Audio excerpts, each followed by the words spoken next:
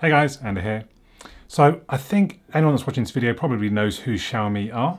They are known for, I wouldn't call them sort of cheap or budget, but I think it might be more accurate to say they're known for their value, because you can spend £400 or £500 on a Xiaomi phone and that's not cheap and that's not really necessarily budget, but you're going to get amazing specs because it is known for its value.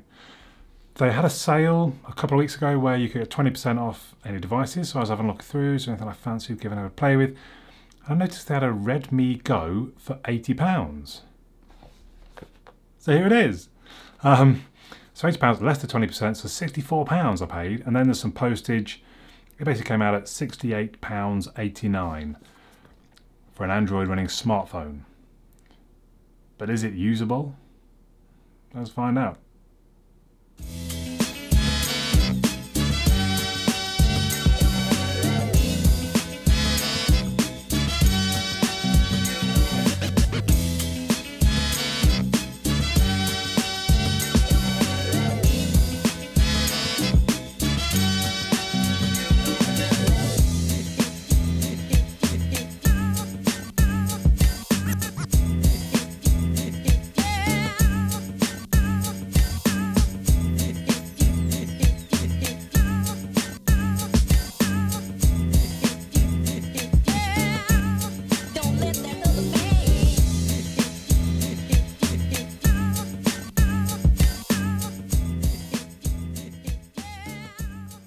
So as we move on to talk about the device, I'm going to leave down here in the corner that this thing costs £68. 69 I guess you could say, because you're going to need reminding that it's only £69. If we start off with the design, it's a fairly simple design. We've got actual touch buttons along the bottom. It's a fairly plain back. It's very faintly got the Mi logo, I don't know if you can see that, and some of the text at the bottom. It's really quite faint. Speaker grill, micro USB, the SIM slot and micro SD card slots down the one side, and it's dual SIM, and the volume rocker and power at the other, and the 3.5mm headphone jack. Solitary camera on the back as well, I didn't mention that. But it is simple. It's 139 grams, it's 8.4mm thin or thick, however you wish to look at it. The hardware itself is a Snapdragon 425, that's a 28nm processor. Well, I don't say processor, chipset. 28nm, I mean, we're getting 7nm these days, so it's a cheap chipset. It's a quad-core 1.4 GHz Cortex-A53 CPU, it's an Adreno 308 GPU, it's 1 gig of RAM. 1. Remember, yeah? £68. 8 gig of storage. And I think this, it doesn't come in higher spec, I'm fairly sure. This was it. This is all you're getting. What I do like, you can put the SD card in and you can merge that in to be the phone's memory. So I put a 128 gig storage card, or I can pretty much now install whatever I want on it, which is good. All those specs get you a Geekbench 4 score of 1,650. I think that's like the second lowest I've ever got. So I even went back, I found a Geekbench 3 APK and I scored 1,971 with that, because that is what that's what I tested devices from years back on, and even then it's right down at the bottom of the scale. It is not a powerful device by any means. Kind of obviously there's no NFC. There is a speaker. Let's see if we can give you a demo. What have I got installed that plays? The Browns are on freaking prime time again. What's that, 5 times this year? Yeah. Holy shit, for a 2-win team.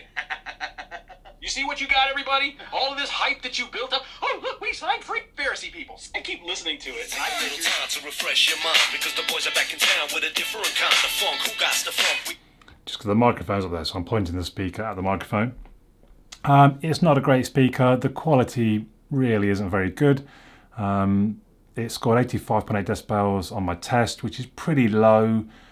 I don't mind if it's, well, no, you do want volume. You want both volume and quality, and it hasn't really got either. So remember, yeah. Let's look at the screen. So let's bring up a YouTube video. So the screen is a 5-inch IPS LCD 720 by 1280. 16 by 9, so about 296 pixels per inch, which in itself I don't mind. The Xiaomi Mi A3 only had a 720p screen, and I think it was a fantastic screen. It's got quite large bezels, as you can see, but it's got a 69.1% screen to body ratio because of those bezels. The viewing angles aren't actually that bad, and we'll get to see perhaps. Just bear with me here. Before today's episode, when I was younger applying for jobs, that is all I focused on, was how I would be an asset to whomever was considering hiring me. So I don't think it actually looks too bad. Like I said, the viewing angles are quite good. The colours are reasonable. You know, they're reasonably punchy. You know, those reds are pretty strong. It's not a bad screen. At the same time, it only scored 282 lumens on my light meter. Couldn't even get to 300, which is what I use for the battery test, but we'll come to that.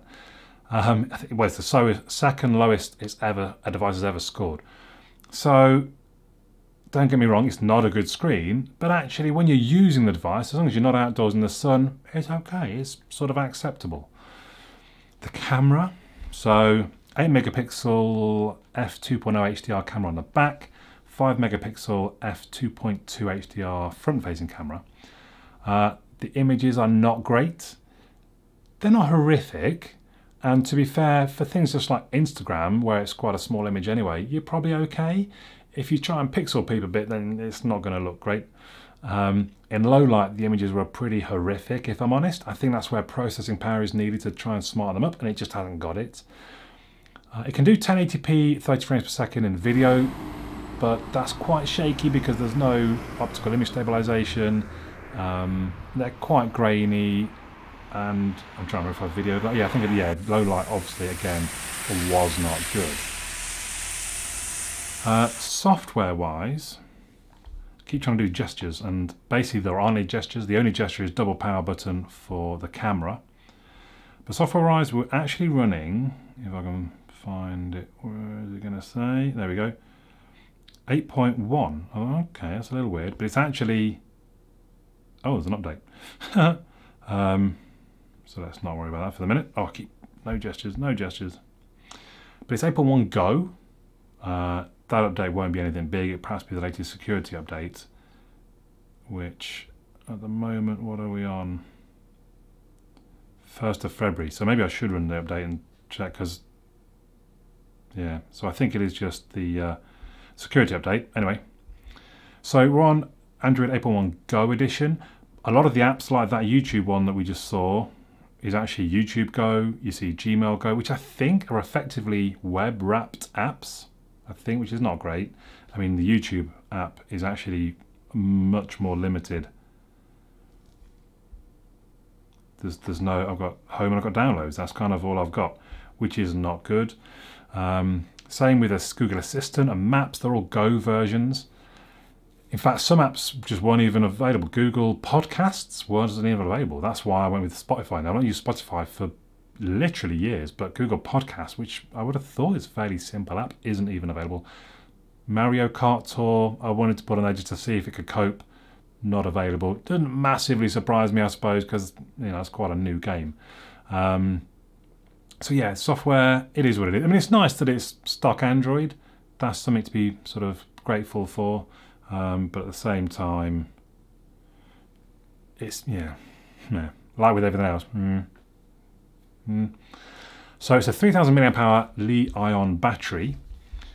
Now, interestingly, having used this for a couple of days, I didn't use it as my main device. I just couldn't do that, and we'll come to it in the conclusion perhaps. But I kind of used it still.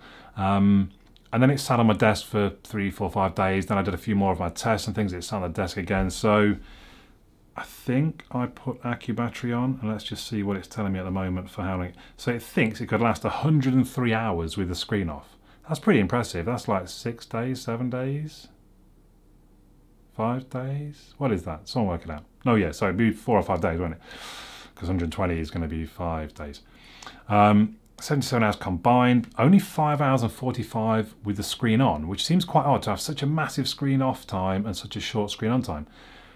But it did last on my desk 4 days or so, and then I did my battery test and it only scored 82%, which is an hour long, playing a video, loading web pages for an hour, 82%. Really isn't good. I mean, it's down there with other budget devices, to be expected, I suppose.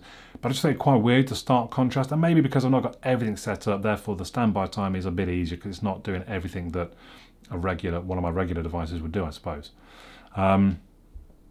So there we go. So it's a weird one. Is it worth the £80? I don't know. I think it might be suitable for your grandparents if they're not normally into smartphones. They don't really have smartphones and they've never had one before, perhaps. Maybe it's not bad. Or maybe for a child. I don't really know what age you start mobile phones at, but maybe it's the first smartphone for your kid. But I think the budget end of things, this sort of price you might be tempted to have is a backup device, and I don't think it's worth doing even for that, because it is quite limited, it is quite slow, and anything you do with it, there are it's just not at a level that I would want, even as a backup device, to be taking video or photos or listening to podcasts. It would just wind me up, and I think no, I need to get something better. And I think you're better off spending that bit more to go to something like the Xiaomi Mi A3, which I'm not sure how much they are these days, 130, 140. I get it's almost twice the price, but it's another way of looking at it, it's only like 60 or 70 pounds more, and you've got a device you can actually use day to day. So I don't know. I wouldn't recommend it. But I would love to hear your thoughts, so please do put them in the comments down below. I do read all the comments, I'll reply if necessary. Hopefully you're already a subscriber, but if not, do subscribe. Have a look at some of the other videos I've done on my channel. Hopefully you'll enjoy those as much as you enjoyed this, if you've enjoyed this. But for now, my name's Andy, and I'll catch you all again soon.